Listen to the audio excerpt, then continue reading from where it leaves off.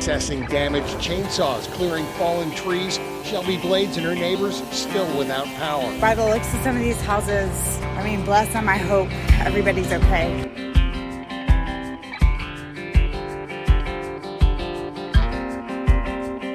As a gay college student lay hospitalized in critical condition after a severe beating, this small city, which bills itself as Wyoming's hometown, wrestled with its attitudes towards gay men.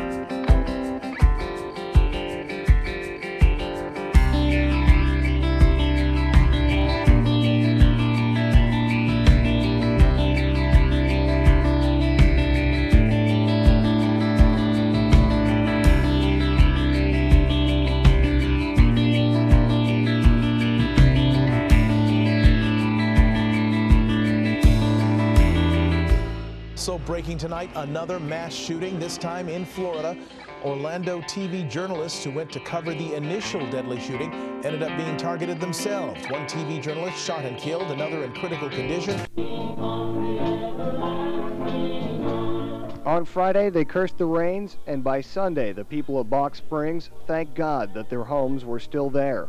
Oftentimes, it takes tragedy to bring out the best in people. According to Box Springs homeowner Michael Boatman, the people of Dinah Street feel that if the city won't help them, they can help each other.